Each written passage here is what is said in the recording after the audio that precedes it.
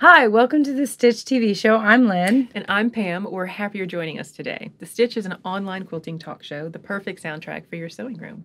Join us for twice monthly talk shows, virtual stitch-ins, celebrity interviews, and podcasts. You can learn more at thestitchtvshow.com.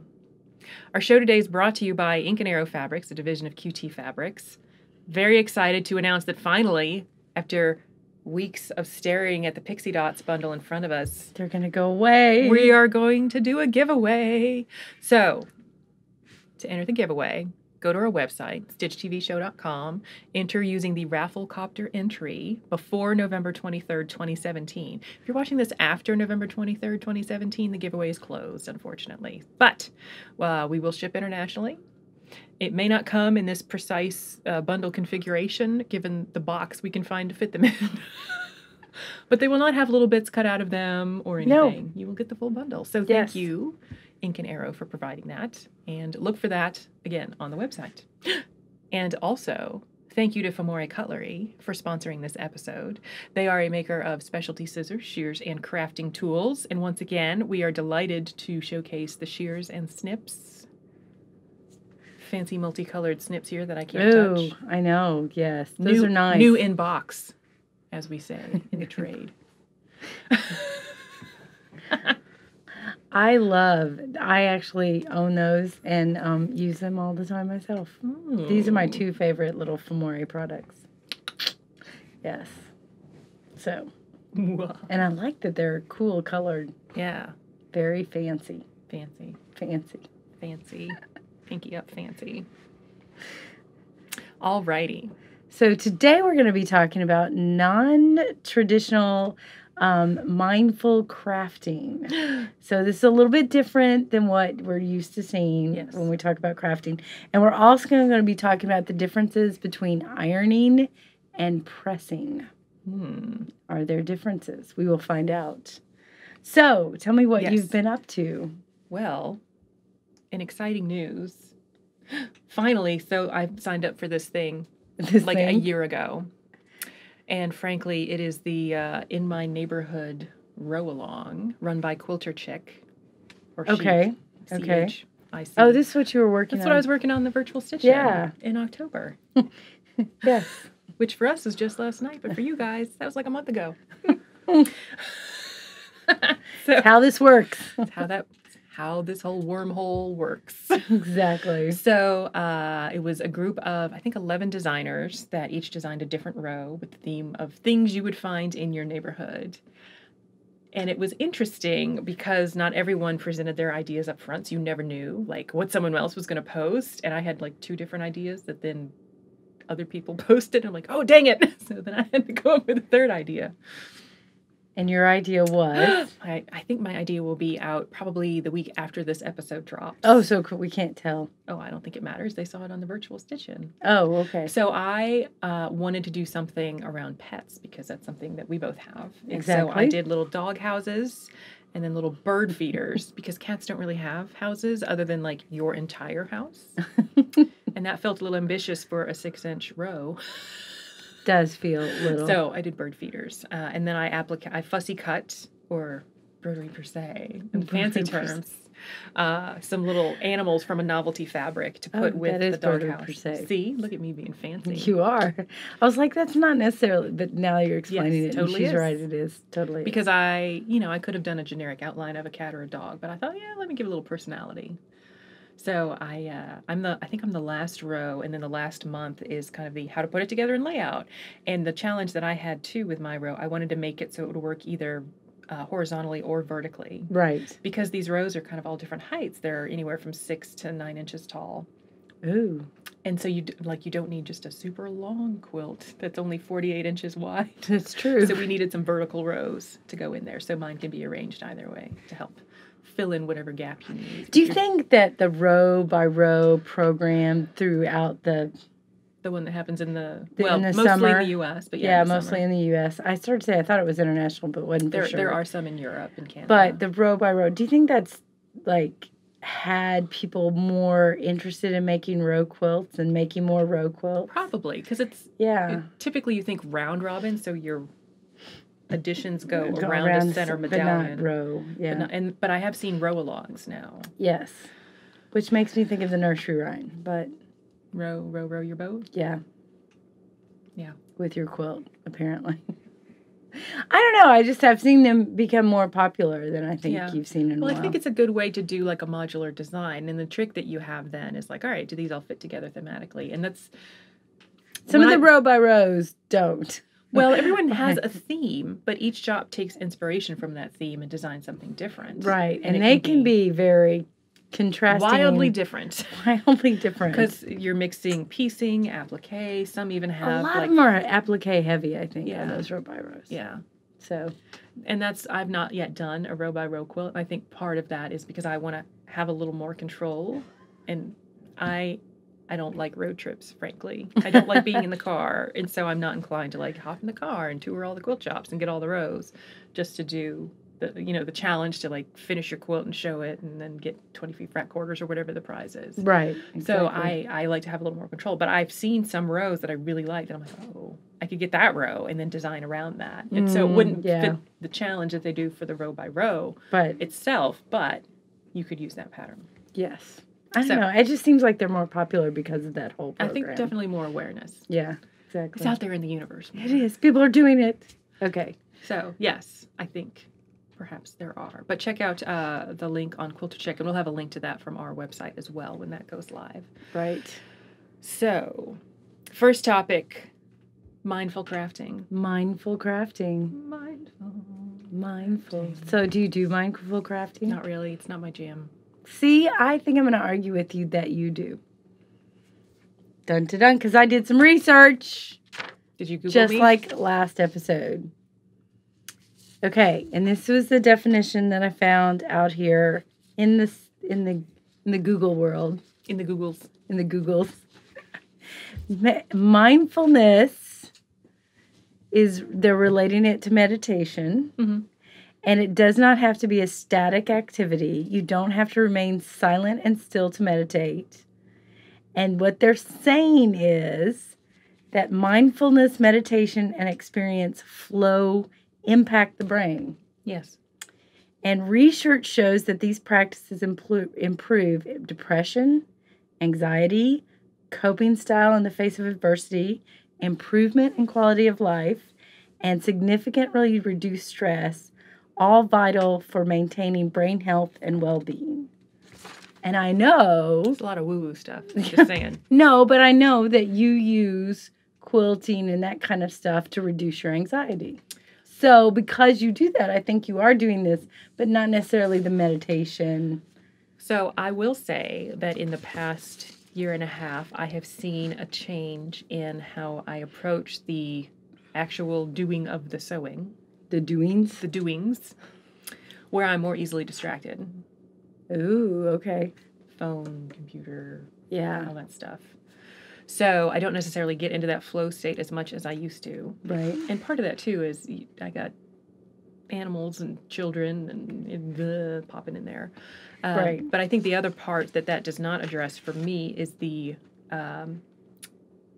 physical making of things and then the checking off of the I made a thing and I'm done with the thing. That's part which is of different from mindfulness. I mean, that's I agree. A feeling of accomplishment. But I think the perception is to be mindfully crafting, you're slowing down, you're taking your time. I don't think that's it. I think it's a more of a focus on the activity and that it's a repetitive activity. And sewing can be cutting can be very repetitive. Looking at this thing behind us. Which we forgot to talk about. We did. This is my hand-pieced quilt. It's called Coffee is Not My Cup of Tea because I don't drink coffee. I drink tea. And so all of this is hand-pieced. All these blocks are hand-pieced. And they're the Castle Wall block. This is a free pattern on Mickey Dupree's site. That's mdquilts.com. Right. And so I took a class on hand quilting and learned how to do one block and then just didn't stop and kept doing them and went, oh, I have a king-size quilt now. We should stop. But for me, this was very mindful in that it was something I could do that was repetitive. It was You were focused on a task. So I think that, and even Albert Einstein, look how smart He's not he the was. be-all genius, just saying. Well, yeah, but he was pretty smart. He was not about ladies. Just saying. Just saying. Well, someone taught him to knit because he knitted on projects prior to, because he said it calmed his mind and cleared his thinking about the ladies, apparently. And also, he got socks. I'm assuming he knitted socks. Maybe he just did dishcloths like me, or Barbie scarves. He taught at Princeton. Didn't he teach at Princeton? I think so, One of the Ivy League schools, yes. I think it was Princeton because it was in New Jersey. But one of the things that they said, and I think I do this because I have to admit sometimes when I'm not listening to a show or music or book or whatever, and I'm just sewing, there is something relaxing about that needle just being consistently making that repetitive noise. And I do, and this is who I am. I do pray. There are some times when I don't want anything else on and I'm just sewing and praying. And that's kind of part of my prayer time. And you're not necessarily praying that your points match? No. Okay. Just saying. No. I'm just like the praying. Old school sign, as long as there are tests, there'll be prayer in school. For me, it's a worship activity or it's a prayer activity. So I think that this mindfulness is not necessarily meditate, like you have to take really slow stitches or anything. When I first read it, I was like, I don't do things slow. But it's that repetitive. So, the reason this topic came up, because someone left a comment and asked our perspective on the videos that are very popular now that are kind of the, sped up, smash cut, here's my fabric, boom, sew this, and all of a sudden, here's the block. Yeah. And it's compressed the making of a quilt into 2 or 3 minutes. Yeah. And you're like, I can't make a quilt in 2 or 3 minutes. It's stressing me out. But don't you think HGTV did that to me? I remember when my husband and I first got married and we had, our first house and HGTV was on and we lived in the Knoxville area, which is where it started, HGTV started. And so we would watch, whatever landscaping show. Like, we should do that. And then we'd go to the, Lowe's or Home Depot and we'd be like, what do we need? We can do this in an hour. Like, with commercials. No, you can't. That is not how this works. Yeah. I remember being at Lowe's one day and looking around going, we just need to go home. We're just spending money. We're not going to do these projects. This isn't, we just go home. And then when Mike announced to me that now I'm not into landscaping, I want landscaping, but I don't want to do the landscaping. And that's a problem.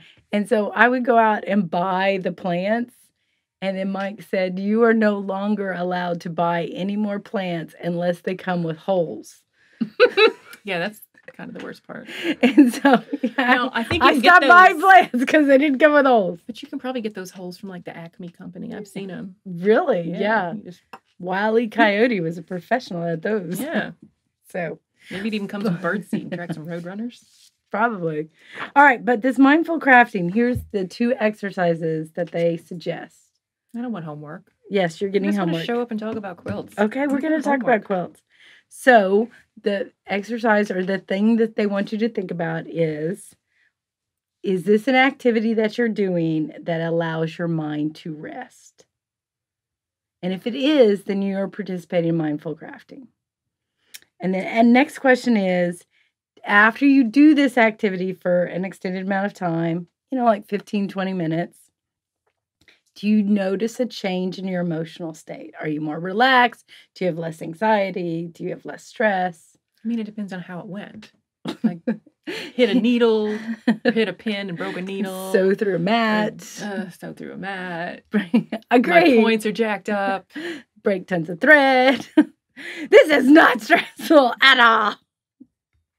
Have this deadline, spreadsheets. Have a cat jump up while you're quilting and skid, and then you got a big, jaggedy part. I will say that for me, this became very mindful.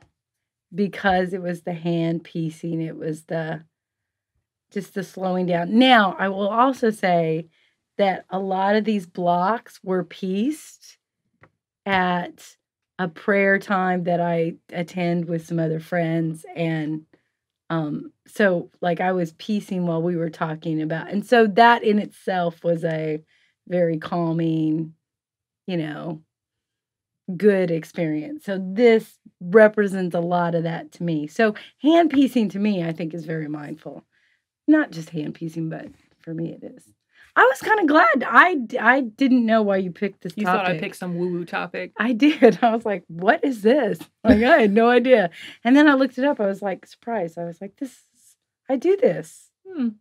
I do this. It's me. This is me. Guy. I didn't know that guy. So, and I think you do it too. I just don't think you're. No, sometimes it becomes a lot more sweaty than mindful.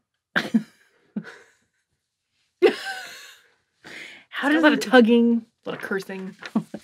No. Not terribly mindful. You know I don't curse it. I know you don't. I say dag-nabbit. Dag-nabbit. Son of a biscuit. Son of a pumpkin eater. Fudge nuggets. Sugar. It's all good times over here. It is. All right. Well, we are going to take a little break, show you guys a closer look at the coffee is not my cup of tea behind us, and we'll be right back.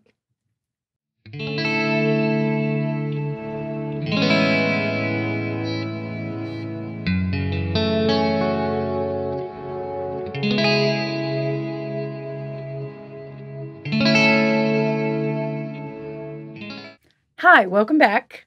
Now, our next topic is ironing versus pressing. Pressing. Exactly. So, what did you learn? What are your opinions about ironing and pressing? Yes. Yes. That is my opinion. So, I don't think I've legitimately ironed anything since 15 years. Really? Yeah. Like you don't iron shirts? I may have to iron a shirt because I did a rayon shirt and it's a little wrinkled, and I may have to iron that. I don't iron stuff. About that, yeah. But I do iron the backs of like backing and stuff.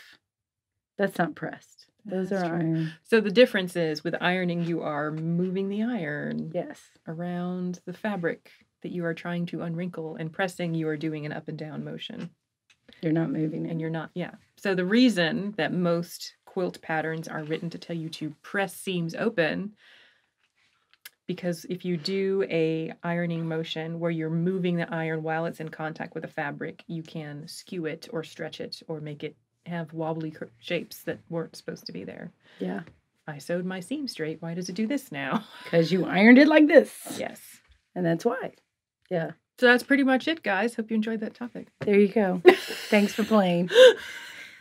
No, I have more questions. So when you are pressing, because I would agree when I'm making blocks or whatever, pressing is what we're doing.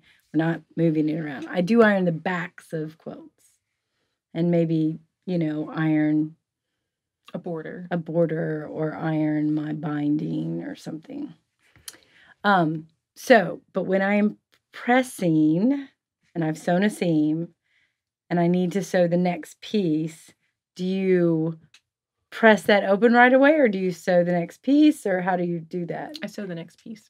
You don't always press between every seam? No, I don't want to torture my fabric and light it on fire. Sometimes a finger press will do the trick. So you have a seam and you just kind of use your fingernail to or I've seen people use what they call a wooden iron, which is a little stick with a flat spot on it. With a flat spot, kind of an angle on it. I don't have a wooden iron. I have one, but I always have my finger with me, but not always my wooden iron. It's like an artist. They say the length of your arm stays the same. So when you're judging distance for measuring, you're always doing it this. Does that make sense? No. You were looking at me like that does not make sense. No, I'm just trying to think through scenarios in which the length of your arm would actually change. That's what I'm doing in my head. Oh. I haven't come up with any yet, but if I do, I'm sure I'll blurt it out later. No, there are reasons it would change, but those are traumatic reasons of war and losing arms. But then you wouldn't necessarily have your hand still. Yeah. That's true. That would not be good. So I don't have a wooden iron. Do you use starch when you press? Yes. What kind of starch? Starchy starch. Do you want a brand name? I buy commercial starch. But there's different kinds. I mean, there's the kind that you can get I mix myself in a spray bottle. There you go. I also have some of the, you buy the can of the spray starch, but yes, I find that to clump a little bit, like the nozzle that gets clogged easily. Yeah. And it can burn if your iron's too hot. Yes. I use that starch, the can of starch, on my long arm to get wrinkles out. Like, or extra wavy borders or whatever. To get your B cups down to A cups. Yeah, down to normal size. Yeah. A cup is not normal size, let's be honest. For me, it's not. All you need is a handful, Lynn. More than that's a waste. We are talking about... Grandma Eddie taught me that, just saying. I don't even want to bring up the next question. We'll do it. Okay, so, but do you, how often do you use the spray starch when you're pressing? Do you wait till your blocks are done? I typically wait till the blocks are done to spray starch. I will do a dry press of the units right in between. I think for me, if I'm dealing with a lot of bias edges. I got a lot of bias. Yeah, you do. Yes, she does. If I'm dealing with a lot of bias edges, I'm using more starch when I'm pressing. True. Because pressing, if you iron, you're going to whack it out of... it'll get uneven. If you're pressing, you won't tend to do that. But if you use starch, it helps. Yes. And I have done and written some pretty crazy patterns where it's curved piecing with some biased edges. And so starch is your friend in those patterns. Yes. So do you use a dry iron or do you use steam in your iron? I used to steam a lot more and I got very unhappy with the state of all irons. And yes, I am making a broad generalization. Irons spit and they are rude and they dribble on things. They're generally not good house guests. So I now let any moisture come from the spray bottle.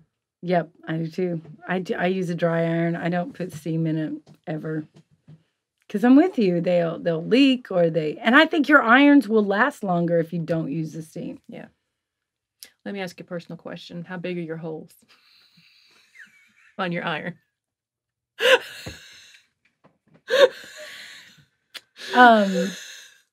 I don't know. Because I don't look at the bottom of my iron, I have one of those Oslo irons that kind of stands up. Aliso irons. They will never sponsor us because I can't say it. They will. But Norway might invite us to come visit. There you go.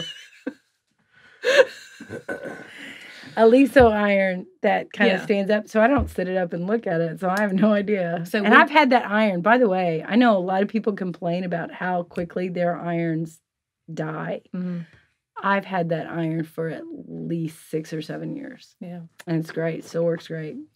So what I found when it was time for me to purchase a new iron, I didn't pay attention to it because when I went to buy one at the store, and I get mine at a big box store, a lot of people do. A lot of strong security measures about those irons. So they were like zip tied down and you couldn't pick them up and look at them.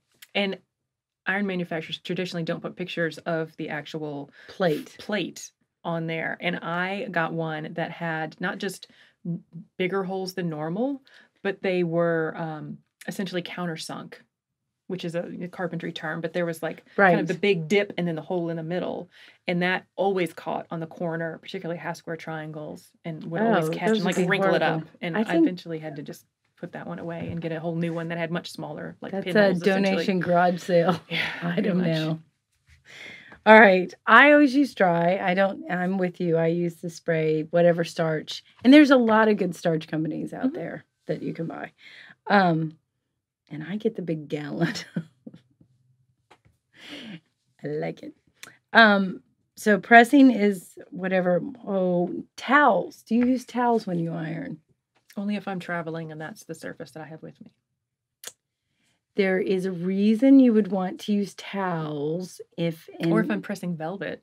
Yeah, if you're pressing velvet, there are certain materials that using a towel will help. And also if you're doing applique. If you are pressing applique, you may want to use a towel on top so that it doesn't smash down all of your applique. But I use towels every once in a while. Not very often. I use a pressing sheet a lot.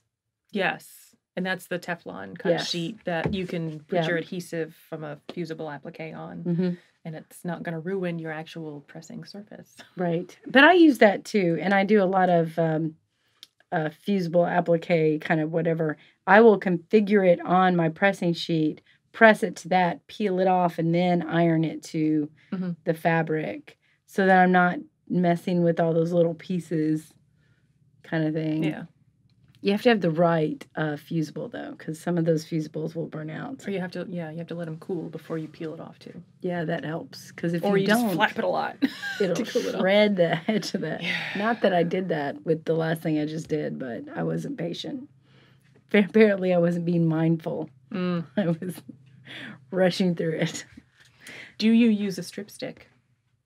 I have a strip stick. And for those of you who don't know, it's like a...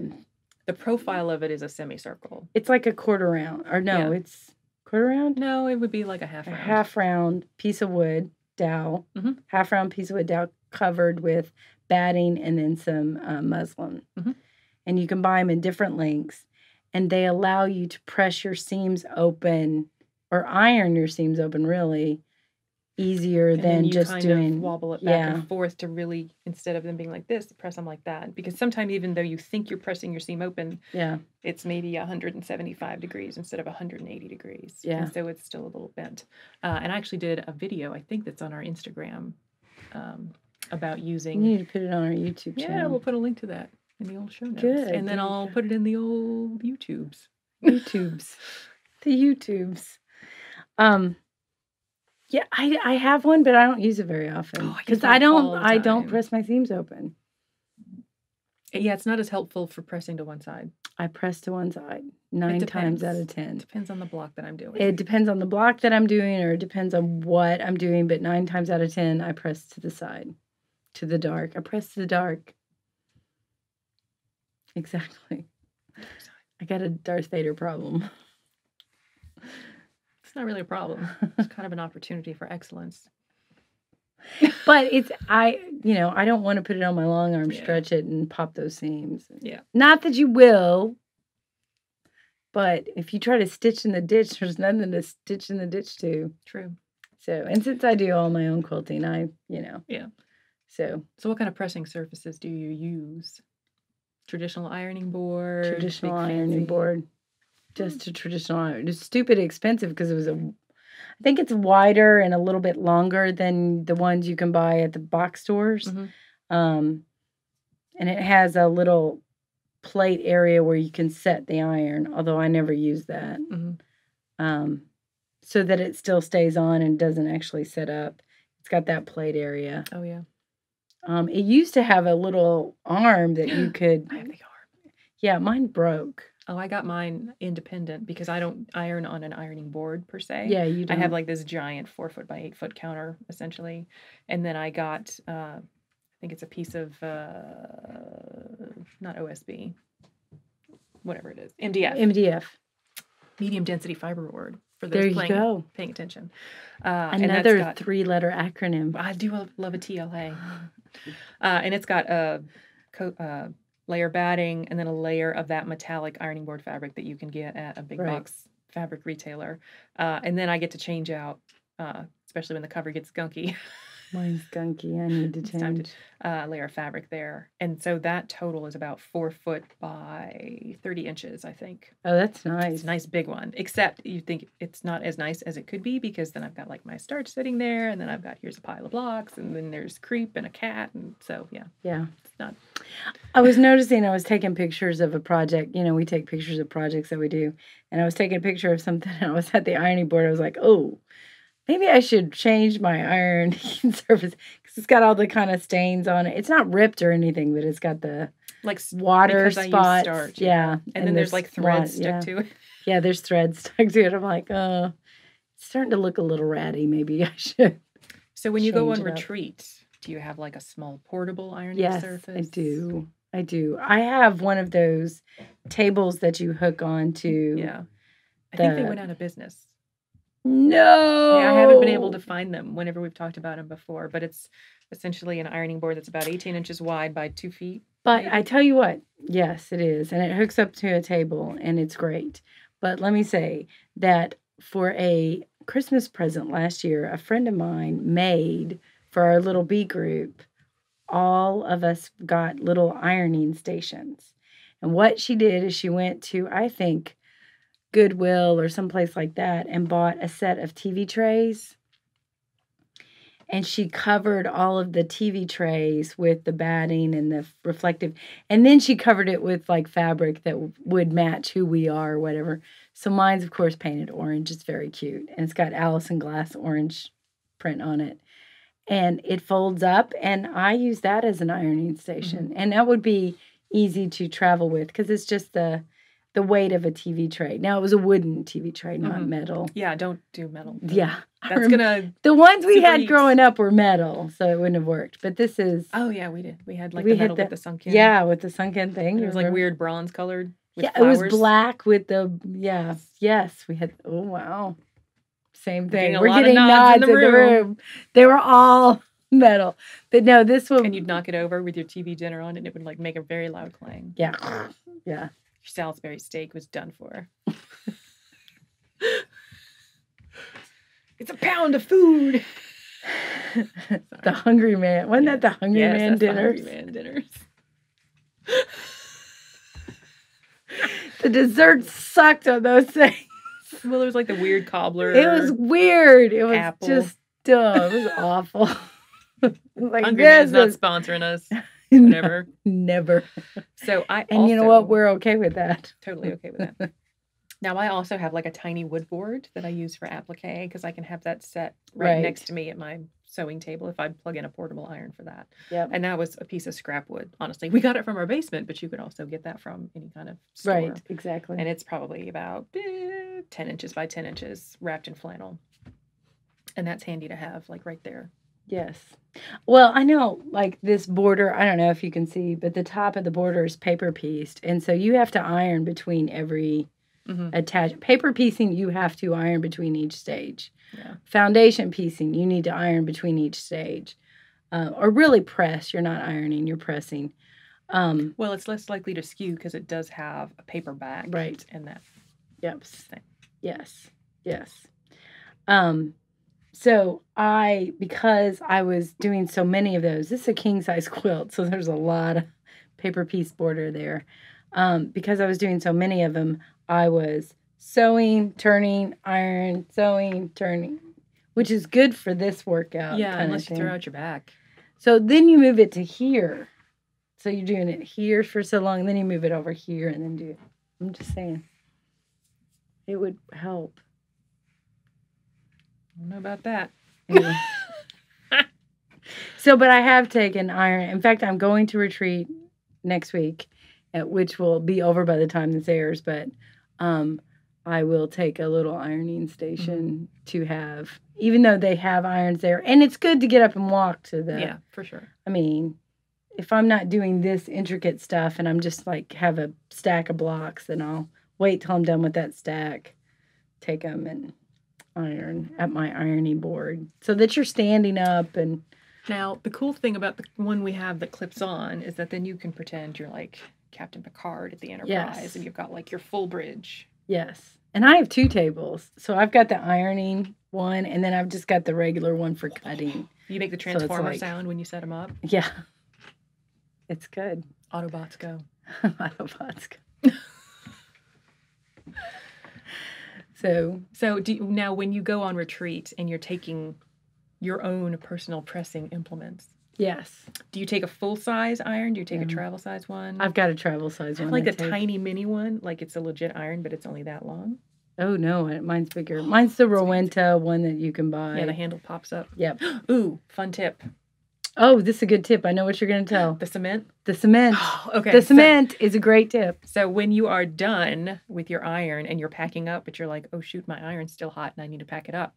You can take it outside and set it on a cement surface, like a sidewalk, not an asphalt one, which is the blacktop. Cement. Key. And the cement will leach the heat out quicker than just leaving it there to naturally cool down. Yep, it does. It's amazing how fast that works, too. Now, the trick is, of course, that suddenly there's 15 of the same iron out there on the sidewalk, and you got to remember which one's yours. Yes. Or that it all of a sudden started raining and everybody runs out to try to get their iron. Yeah, that happened to me at the last class. I was helping pack up the irons from the class. I was like, oh, this is hot. So I went and set it outside. And then it started raining. I'm like running outside to try to get it. So I hope the guild's iron's okay. We won't find out until February. Because that's the next class for the guild. Yep. So anyway. All righty.